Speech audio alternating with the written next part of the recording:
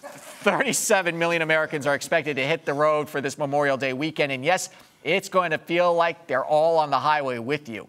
A strong economy and low gas prices are contributing to what's expected to be a 5% increase in holiday travel, the highest in 10 years. Joining us now is Robert Sinclair Jr. from AAA, who's going to steer us through all of these numbers. Robert, welcome back to Arise Xchange, and thank you for not being on the road right now and hanging out with us. Yeah. I want to start with a very serious topic, though, this Takata airbag story. We've been covering it all week.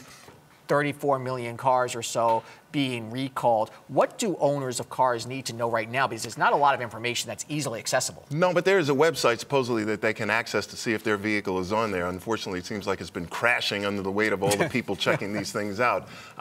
Probably the biggest thing is you need to be careful driving, because the airbags can explode spontaneously, apparently, but also under a minor crash it could explode and you'd have this problem. So I guess it's further impetus not to drive distracted. Call your dealer? Call your dealer. You can start with your dealer. I've had people tell me that they've called the company headquarters for the particular brand that they have.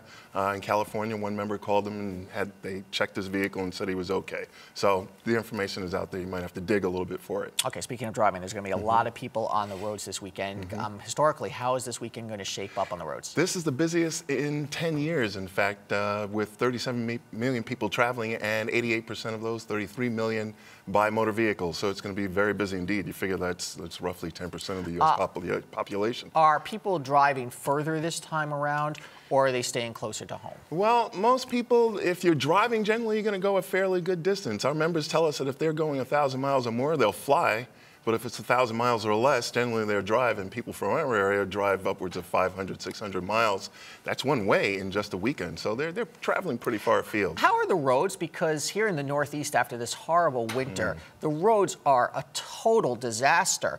What is AAA's position right now on fixing the highway system and the roads? Well, it's all part of the highway transportation bill, which the Congress just punted on for another 2 months. That bill needs to be fully funded so that we'll have money to fix the roads. And we've been advocating for a nickel a gallon increase in the gasoline tax. And you consider the volatility of gasoline prices, where they have gone up and down more than $1.50 in the last year or so, you wouldn't even notice it. But for some reason, Congress is reluctant to do it, and they're talking about repatriating money from overseas and all that kind of thing to fund the bill. We need to fully fund the We need to get the roads bill. fixed right now. We need to get the roads fixed, bridges, roads, all sorts of infrastructures crumbling around us. Are your members telling you that they're going to be hitting the roads because fuel prices are down, because they feel better about the economy, because maybe they got a little bit of a pay increase? What's the driving force?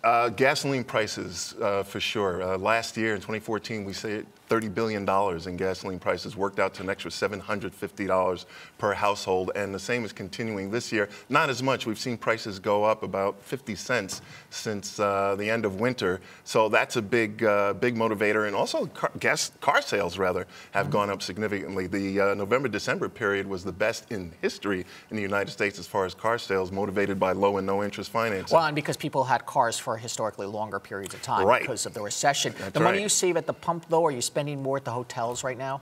Probably, yeah. Hotels are a bit more expensive compared to last year. Airfares are down. Rental cars are up significantly. So the economic factors are playing into this. Household net worth is up. Disposable income is up. I think people overall are feeling better about the economy, and then taking the money that they're saving on gasoline and spending it on a trip. And they're traveling with the family on these trips for the most part? For the most part, yeah. They're going to see family and friends. National parks are very popular, theme parks, beaches, those sort of things. But really, it's family that people go to see. Do people choose new places to go?